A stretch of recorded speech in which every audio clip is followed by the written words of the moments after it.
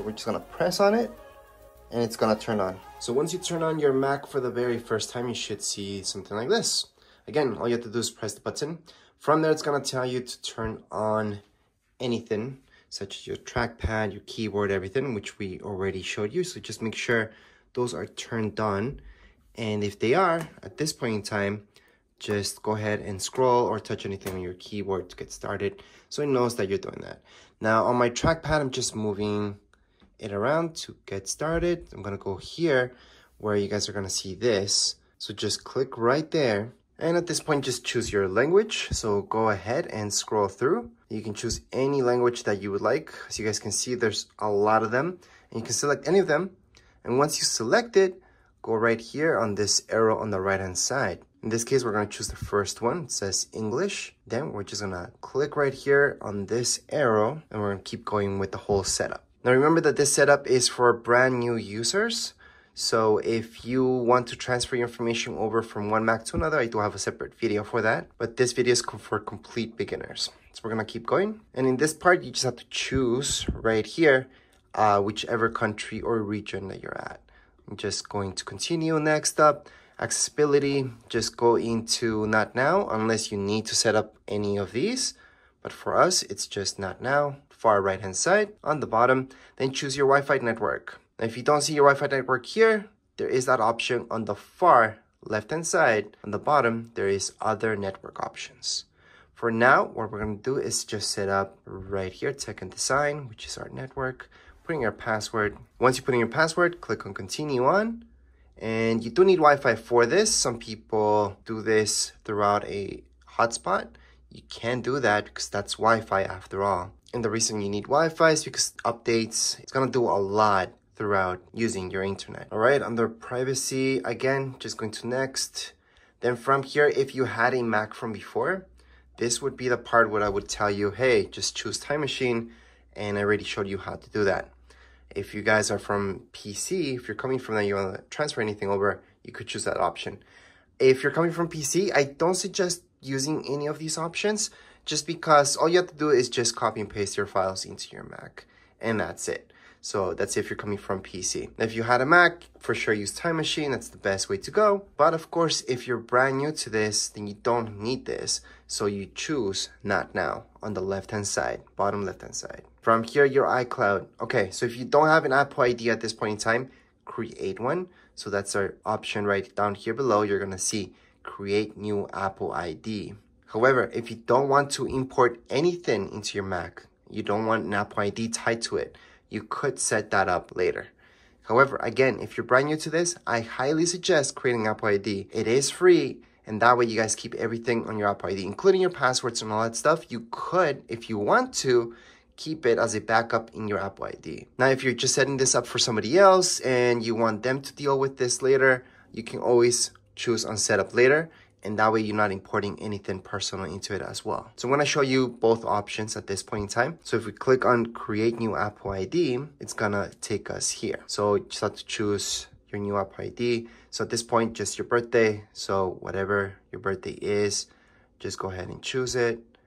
And from here, scroll down just a little bit for me. Then I'm gonna go into continue on, putting your first name, last name, your email address. That means whatever email you guys have, Gmail, Hotmail, anything like that. Password, create a password. All right, so this will be your new password for your Apple ID. I highly suggest not using the same password that you use for your email. Just create a new one. And by the way, whatever email that you put up here, you're gonna use, that's gonna be your Apple ID. Then down here below, you're gonna see announcements. You can do a check mark there and then just go into next, but you don't have to. So that would be how you guys would create an Apple ID if you wanted to. However, let's say you don't wanna deal with that just yet. You can always go into setup later. So you would click there, you would use skip, and then you would keep going. Again, you do need an Apple ID to download anything onto your Mac. So if you guys want to download any apps from the App Store, you will need that Apple ID. So I highly suggest not doing this unless you're doing that.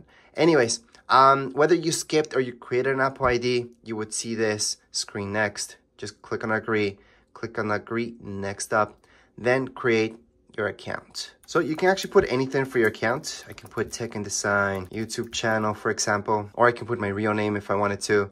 I can put my account name, which can be the same thing as my full name or a different name. So I can put Tech Design as my account name. It's much shorter. I can create a password. So create a password that makes sense to you. And before we could skip this, however, now we do need to create a password. So I'm just gonna create something really, really easy. And you can always do a hint. So you can always give a hint for your password, or you can just skip that part. I'm just gonna skip that part, going to next. So on down here below, continue on. Almost everything that we're doing right now, we can change later on. So it's not a huge deal. However, some things are a little bit difficult to change, such as your account name. Your full name, not really, but your account name, because that's gonna be your folder and all that, your home folder.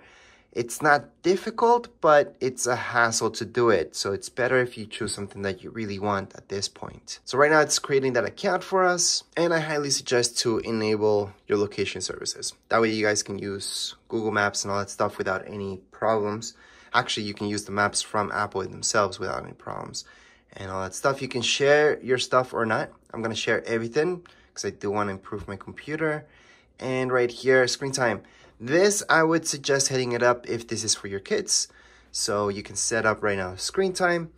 However, for most adults that I know, they don't really care how much screen time they spend on their Macs because it's usually for work and that's it. So I'm gonna just put that set up later on the bottom left hand side.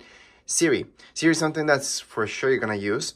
And if you have an iPhone, you know how it works. You can say, hey Siri, and then it's gonna just go on and answer you. So you can enable hey Siri if you want or not. It's your choice. We're gonna teach you how to set it up, but you can always just uncheck this and just continue on.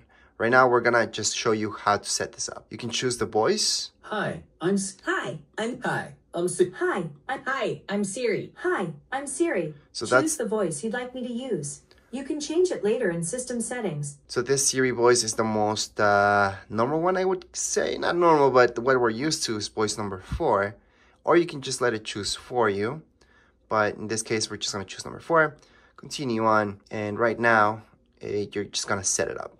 So we're going to go on to continue. Siri, how's the weather? Hey Siri, send a message. Siri, set a timer for 3 minutes. Hey Siri, get directions home. Siri, play some music. And that's it. So all you guys had to do was read what it told you, and that's it.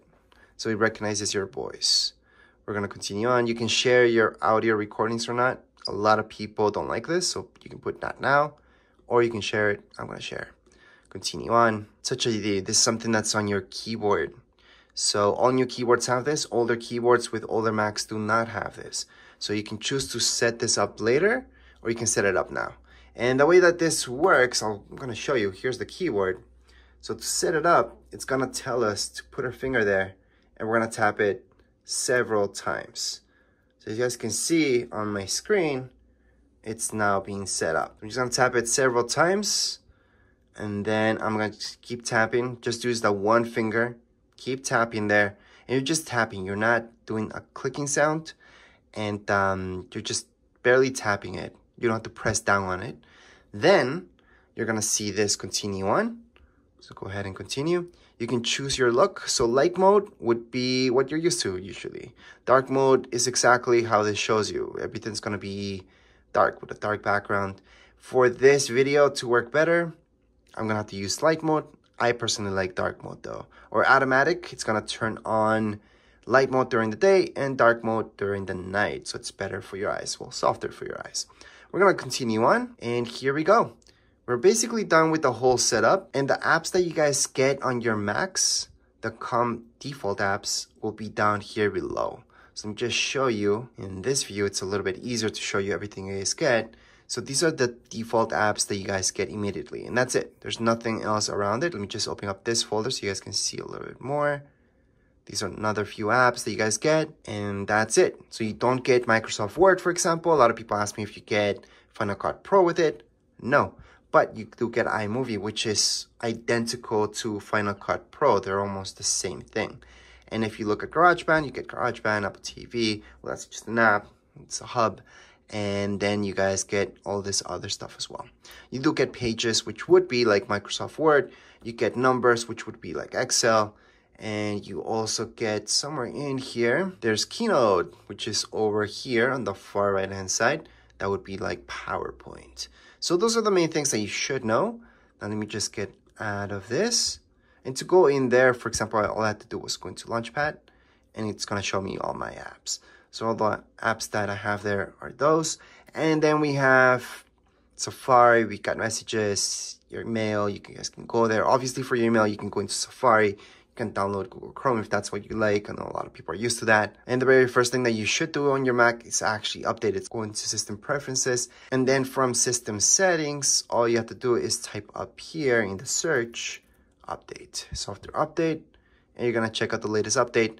Click on Update Now, and that's it. Right now, you guys can get started using your Mac. And that would be it for this setup video. If you guys would like a full manual, I do have a manual for your new Macs. And I do have several reviews about other Macs as well. As far as this video goes, we are all done. If you guys have any comments, questions, you guys can write them down here in the comments area. And don't forget to subscribe and like. Thank you.